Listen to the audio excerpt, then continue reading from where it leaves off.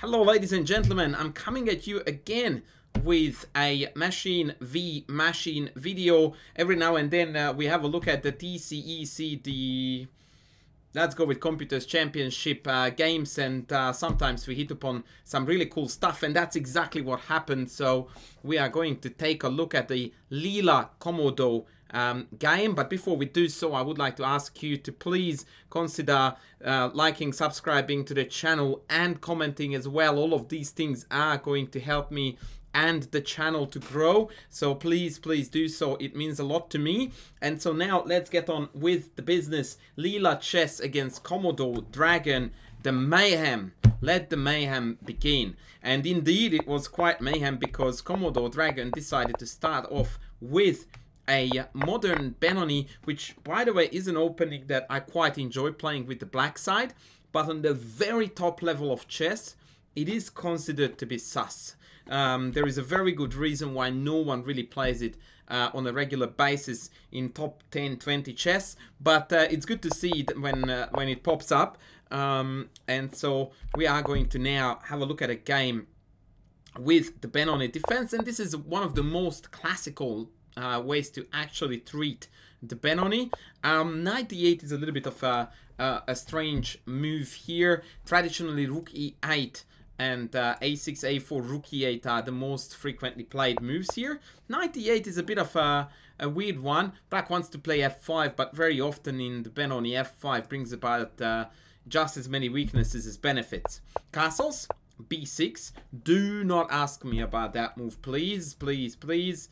I mean, occasionally black might want to trade that white squared bishop off that now can't be moved and developed to anywhere on this diagonal, but definitely another weird move. And by the way, my stockfish evaluates the position 1.3 already to white's favor.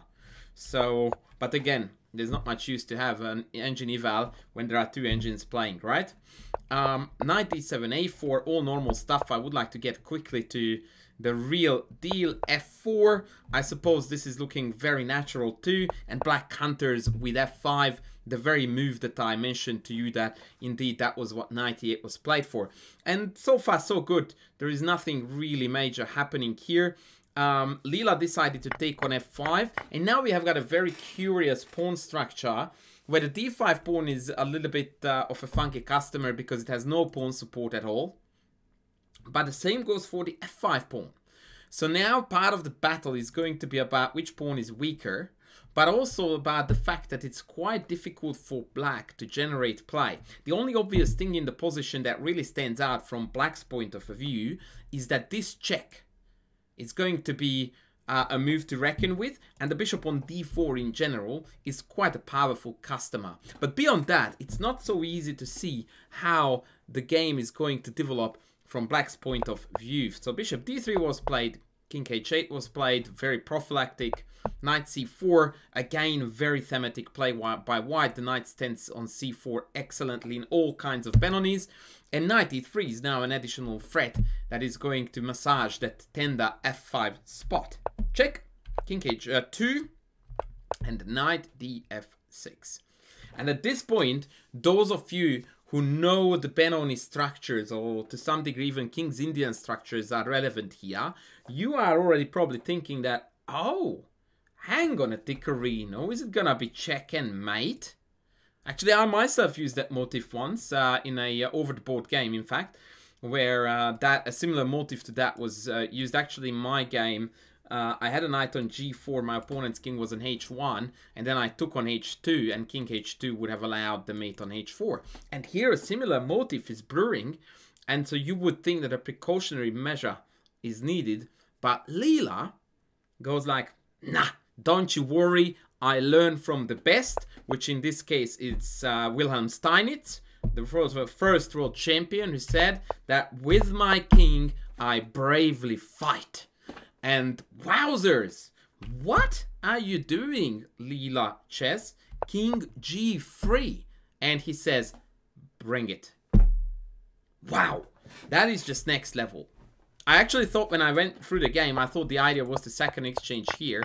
But this turns out to be quite unsound, because We can't trap the bishop, it's going to get out, and we don't have enough counterplay even once we capture this bishop. So that was not the idea. Nay, nay, king g3. And if you think that that's not bonkers enough, okay, I'm going to accept that. Check this out. This is essentially forced based on my engine, as much as you can trust an engine, once again, when it comes to engines fighting engines. And he goes like, yeah, no, whackers.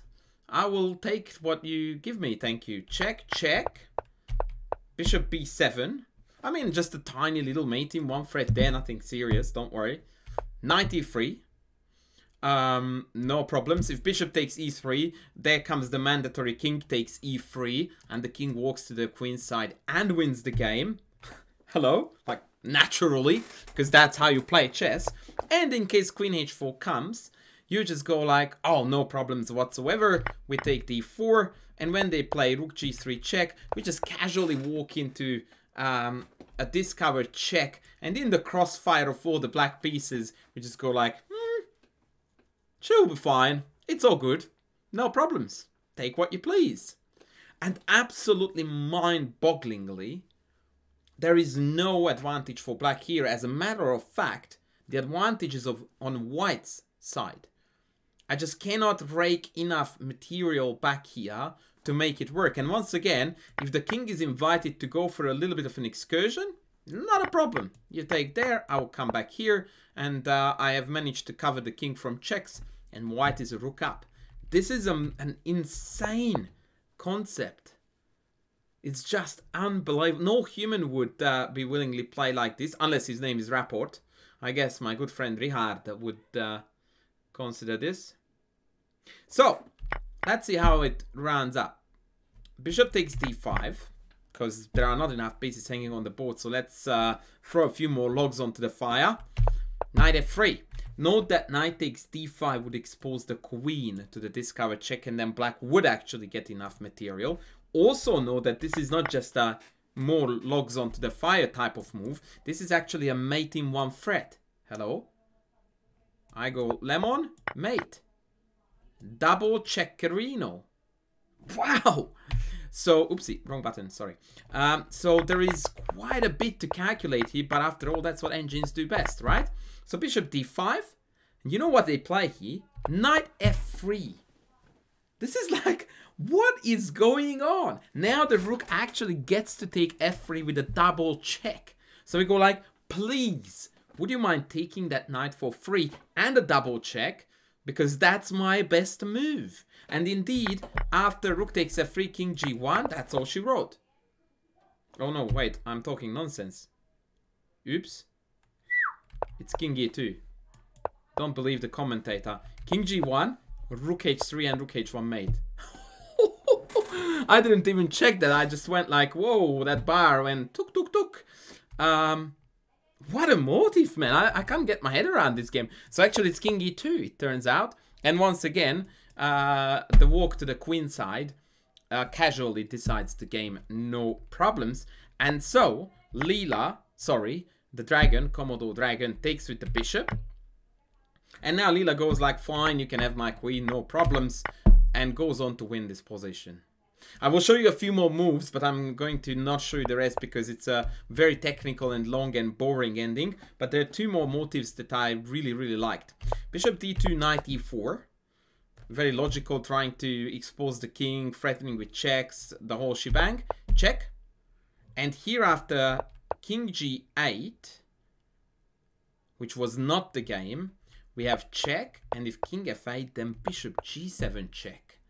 Brings about the sexy, and if king takes, then tada, Forcarino wins. And if king here, then we take on f5, and now it's just carnage. Although knight e2 check still introduces an absolute family fork, but since the queen is hanging on the black side, none of it matters.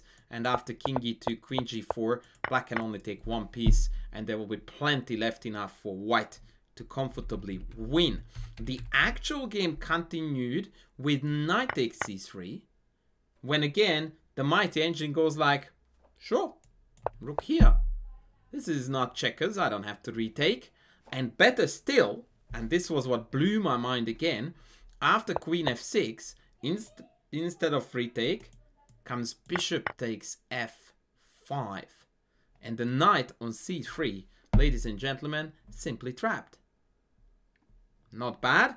And I'm like, whoa, isn't that a tactical blunder? Hello? Like, I'm thinking that the engine will blunder. I tried knight d5, thinking that knight d5, queen d5, and I'm winning. No. Engines don't blunder. Take knight d5. Here is the blunder. This shouldn't say head. It should say blunders. Because now, after queen takes f5, comes yet another forky with the horsey. That's how the horsey moves, by the way. And that's it. Game over. And so the engine here played rook b7, and after b takes c3, eventually Leela chess mopped up the game without too many dramas. I will spare you from the remaining 50 moves, as it has hardly any interest for us. But whoa, what a crazy tactical mayhem this game was. I really recommend you actually to put it back on the board and go through that initial phase of the game by yourself, because you will explore a lot of fascinating variations, although I tried to uncover most of it as best as I could. On this note, ladies and gentlemen, this is going to be the end of this video. Thank you very much for watching it. Once again, please don't forget to like, to sub, to comment, and I will see you soon in the next video. Thanks for watching.